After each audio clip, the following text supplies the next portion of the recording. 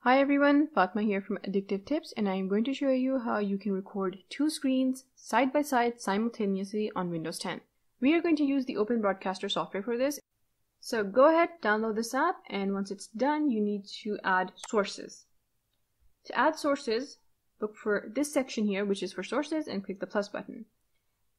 From the menu that opens, you have to select Display Capture, and it's going to open this other window here. This window is going to be able to list all the displays that are connected to your system at the moment. Now, the first display is going to be the inbuilt display if you're using a laptop, or it's going to be your primary display. So for the first time that you do this, go ahead and just accept everything that's on your screen, click OK, and that first display source is going to be added. Now again, you need to repeat all of this, but this time, after you click the plus button and you select Display Capture and you get this window, you have to open the display drop down here and then select the second display that you want to capture. Select OK, and then you've got your two sources added right here.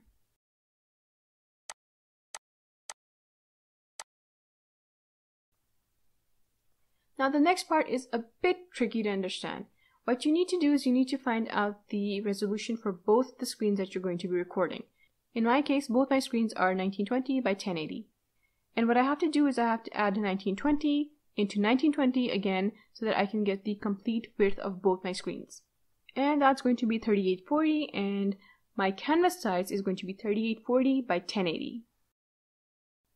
Now that you have these same measurements for your screen, what you have to do is click the settings button on OBS, and on the settings window you have to go to the video tab. Open the base canvas resolution dropdown and change it so that it is set to the total width of both your monitors, and again, in my case, it's 3840 by 1080. Click Apply and then OK. And when you return to OBS after this, you're going to see that you've got a much bigger recording canvas. So all you have to do now is you've got these two sources added right here.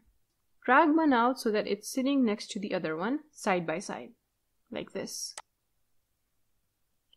And when you start recording from this point forward, it's going to record both your screens at the same time. Thanks for watching. I'll see you later with more tech tips.